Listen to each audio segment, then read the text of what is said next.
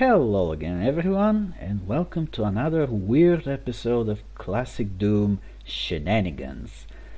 Today I'd like to talk about several lesser known, more obscure features of Doom maps. This may sound surprising because Doom has been around for 30 years already, so there shouldn't really be any mysteries left in it. Still, there are some little details in some of the maps which are known to some people but generally not known to the majority of players, and some of them are quite surprised when they learn about them. So let's jump straight into the game and check some of these things out. We'll start with Doom 1 because it comes before 2, obviously. So where are we going first? Ooh, E1M8, an old favorite, a map that we've visited quite a few times in this series. I've saved the game at a point where the map is pretty much done. The two barons are dead, the way is clear, so all Doom guy needs to do at this point is to accept his fate and go into the unknown. However, there is one little feature that many people don't know about. And yeah, you're probably thinking, but it's such a small map, it's so simple. How could you hide something in it? Well, apparently you can. In here is a hidden button. And yeah, I know a lot of people don't know it's here. And what it does is that it allows you to activate this elevator and come down here back to the beginning of the level, which is kind of pointless at this point in time, but sure, why not? And since the walls are down, the elevator now goes all the way down to the floor of the big yard, and you can use this switch as many times as you wish. Here's a look from here. I don't know if you noticed it, but the side texture of the elevator was unpicked for some reason. And I should mention that this little hidden switch here didn't exist originally. It was put into the map in the 666 update. Before that, the only way you could go down was by performing a tricky jump from up here, which I couldn't do right now, but yeah, that was the only way. So what else do we have here? E2M4 Crusher.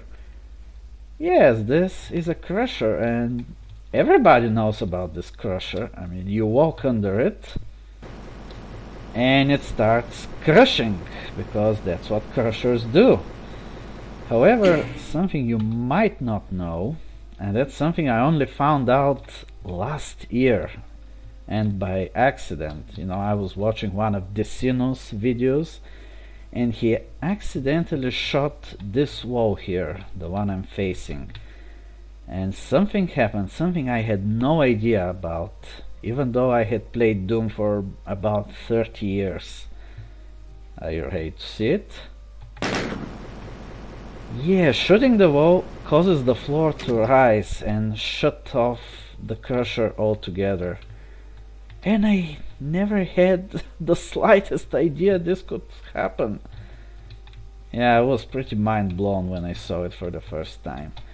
And as far as I know, there's no way to bring the floor back down, so now the crusher is permanently blocked off. Yeah, let me show you again. You basically need to aim for this wall here and shoot it. And that's what happens. Yeah, pretty amazing. I wonder what the idea behind this was. Was it deliberate? Was it some kind of oversight? Perhaps we should ask Sandy. E2M2. What can I say about that? You're pretty familiar with this situation here. Yeah, it's about the middle of the level. We have two blue key doors here, this one and this one. We have a small window up here, And I've cleaned up the area in advance so that we don't lose time. I'll go all the way back to the blue key. So we go past the Crushers. Oop. Phew. We get the blue key. And then we go down to collect the red key. Nothing unusual so far. But have you ever wondered why this area is designed the way it is, you know, with this small window here which seems to serve no purpose? And then these stairs, and then you go through this door and the other one to get the red key. It seems a little unusual, you know, almost like the original intent was different. But before we go back in time to check this, just a quick reminder about this, you know, this little step here that allows you to look into the other room and shoot into it. And on the other side is a similar step that also allows you to look through this window. So, to learn something more about this little mystery, we're going to take a look at Doom 1.1, which was released on December 16th, just 6 days after Doom's original birthday in 1993. And it was the first release to have all 3 episodes, so it was the first full release of the game, when it truly became a trilogy, as its help screen describes it. So we go to this version of the game.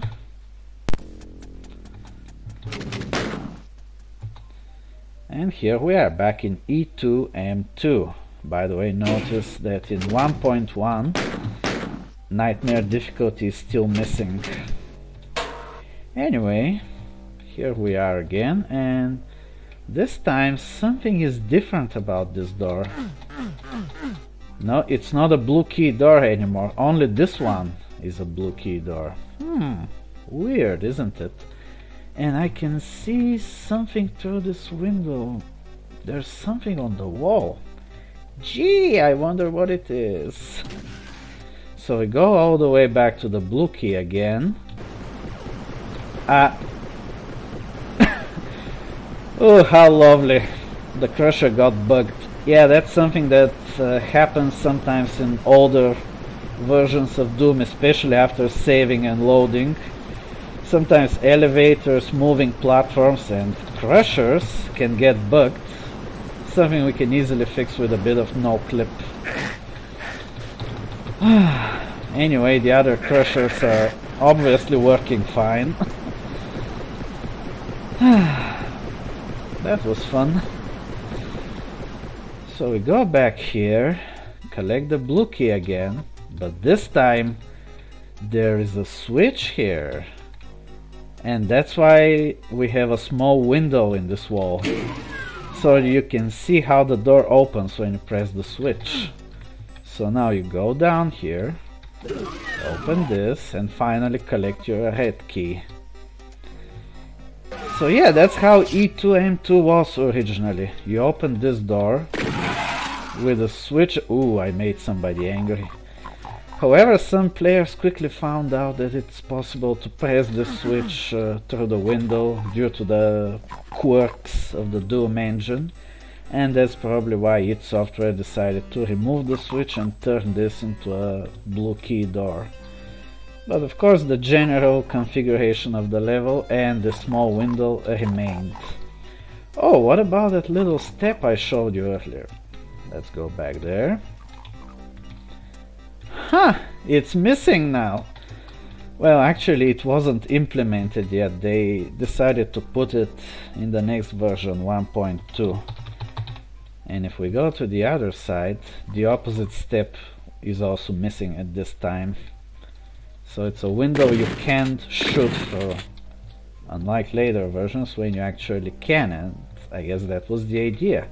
In a multiplayer game you could shoot at other players who were in this room. And I think that concludes our... Wait!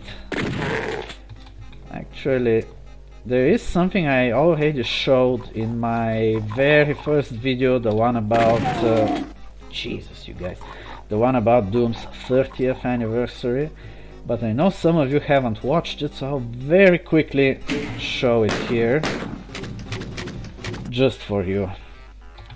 In this very old version of the game, if you no-clip outside into this yard, you'll find this mysterious Stimpack just sitting here. I don't know why it's here, what its purpose was, but it's just here until it was removed in the next update. Well, I think that's all I could say for Doom 1 for now. And now we can go and take a look at Doom 2. Doom's sequel has its own little secrets, which I'm going to show you now. We'll generally be using version 1.9, which is the latest one. And the first thing we'll visit is map 3. What's in map 3? Oh yes, this little non-secret, which contains a backpack inside. In fact, it's the first backpack you can find in the game. And over here is a teleporter which leads back to that same room. But of course, everybody knows about this, although some older fans tend to sometimes forget about this little room. And do you know why? I'll tell you why. Because originally it wasn't here. Yeah, this little room with the backpack is a late addition. It was only placed inside this map in the very final patch 1.9. So if we go back to the previous version, which is 1.8, something I actually made a video about a while ago, and we go back to map 3 and put on some IDDT, and you will notice that the secret teleporter here and this little room with the backpack are missing. They simply did not exist at the time, and that's why we old veterans sometimes tend to forget about it. Now let's go back to 1.9 and see what else we can talk about. Ooh, map 7. What's in map 7? Ah yes, there's a hidden room here. Let me show you. And I know most people know about it, but there definitely are some that still don't, even after all these years, especially among the younger generation, I suppose. So this room is inaccessible in normal single player. No way to open it in any way, not even by shooting it. It's designed for deathmatch, actually. You can spawn inside this room and then just open this door and make it accessible. And there's a BFG in here, plus some ammo for it. And also a second exit switch. By the way, I don't know if you can see it, but this little room is slightly below the level of the other area. See? It's like a step. And the lower texture is missing, but it's so small that it's barely noticeable. It's just a tiny, tiny defect. Map 19. The teleporter room. I decided to include it in the video because I know some people are confused by it even to this present day. They say, well, how can I remember all the destinations of all the teleporters? Well, here's the thing, you don't actually need to remember anything. You see the shape they're arranged in corresponds to the citadel itself. So this teleporter, the northwestern one, will take you to the northwestern tower. The northeastern one will take you to the northeastern tower. And of course the southeastern one will take you here to the southeastern tower. As for the center of the citadel, you go there by taking the central teleporter. So you see, no need to memorize anything, just look at the map and determine where you need to go, then take the appropriate teleporter. Something interesting about this room. is that one of these teleporters is actually bugged when playing on a lower difficulty level. By lower difficulty I mean I'm too young to die, or hey, not too rough. So if we go back to map 19 and put on some no clip. Okay, a quick explanation. You see, teleport destinations are actually objects that are placed in a map.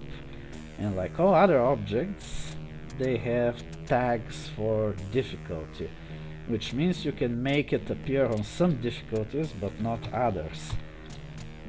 And the teleport destination for this particular one, for some reason, is missing the tags for the lowest difficulties, and as a result, the teleporter doesn't work. Its destination simply hasn't appeared in the map. It's not supposed to appear on this difficulty level. And I don't know if this was deliberate or a mapping error. It's more likely an error. But the result is that the teleporter doesn't work, whereas all the others do work. Like this one, which takes to the southeast tower. And in closing, I'll just quickly visit map 25, Bloodfalls. A peculiar thing about this map is this really unusual secret here, which contains nothing. It's empty. There's literally nothing in it. Have you ever wondered why? I know the majority of you probably know the reason why this secret is empty, and for those who don't, you see, it's only empty on the higher difficulty levels like Ultra Violence, but if you load this map in a lower difficulty, this little secret will contain a BFG! Oh, how nice! But you can only enjoy it if you play in a lower difficulty, and of course for most experienced players that's not really acceptable, so sorry, no BFG for you. Anyway, I think that's enough for today. What can I say in closing? Well, after all these years, Doom continues to amaze us and surprise us. Particularly the E2M4 Crusher thing really blew my mind when I found out about it. I mean, it was there all these years and I never even suspected. Oh, and in case anyone is wondering, that silly meme you saw at the beginning, I made it with MS Paint. Ooh, how weird am I? Anyway, thanks for watching, guys. See you next time, whenever that may be, and goodbye.